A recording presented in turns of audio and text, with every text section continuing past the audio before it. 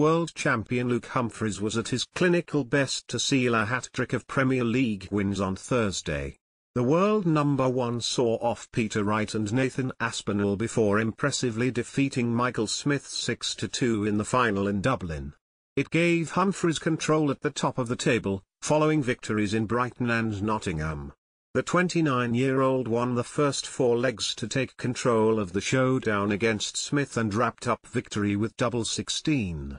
The last 3 weeks have been fantastic, Humphries told Sky Sports afterwards.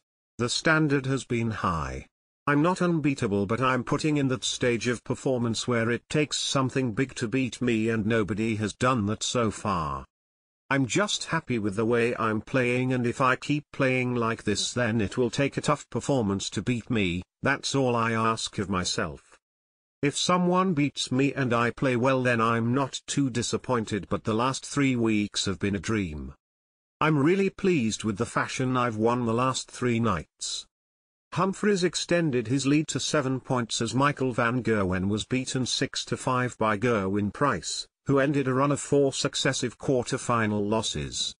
Luke Littler had a night to forget when he lost to Smith, for the 3rd time, in the first round of night 8.